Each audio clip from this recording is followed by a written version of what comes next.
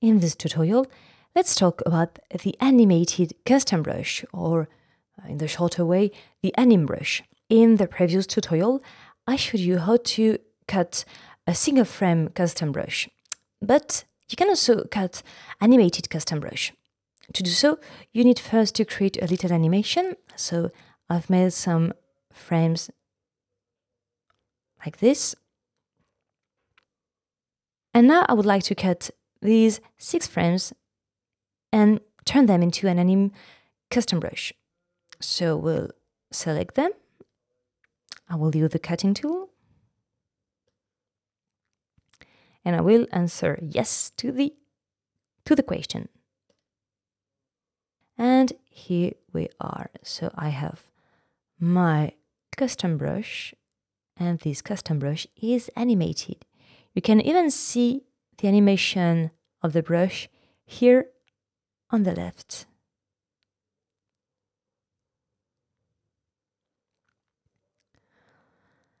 If you remember the previous tutorial about the different drawing brushes, we have always the possibility to change different connections and different parameters. We can do the same with the custom brush, so with the size, with the shift, with the jitter, opacity, and many others. And you can also apply a connection on the animation from the custom brush. So by default here we are in loop mode, but I could use the pressure mode. And so the drawing will change following the pressure I have. So with a very light pressure, I have the first drawing, and on the strong pressure, I have the last image. I can also play on random or the speed.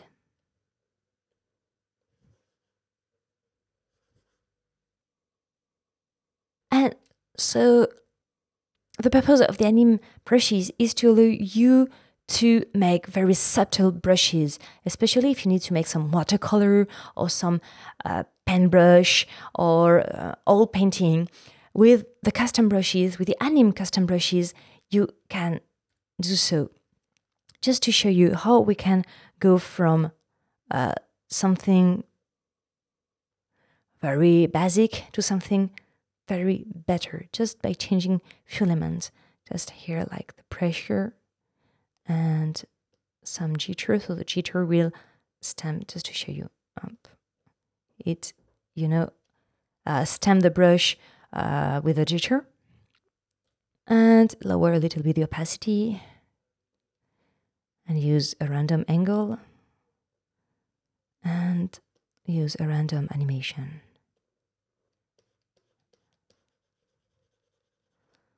I can also disable the step. And here I have something very interesting. I can even enable the papers and have even more renderings. So here is just to show you how you can go very far with the custom brushes. Another way to use the custom brushes, as I explained in the previous tutorial, you can use the custom brush to draw, but also just to move an element like a drawing or a photograph or anything. You can also use the custom brush as more or less as a guide for your animation. So, for example, here we have this teddy bear's head. And I would like to use this bear as a reference for my animation. So I will select the frames and cut him. I will cut his head. Yep. And here we are. So now I can go back to this project. And now I can see the animation of the head. So here, the fact I'm moving to and fro in the animation of the custom brush can be assigned to a shortcut. So I can, with a shortcut, I can move to and fro with a shortcut. And so what the purpose of this function actually, let's clear this and okay, let's animate something.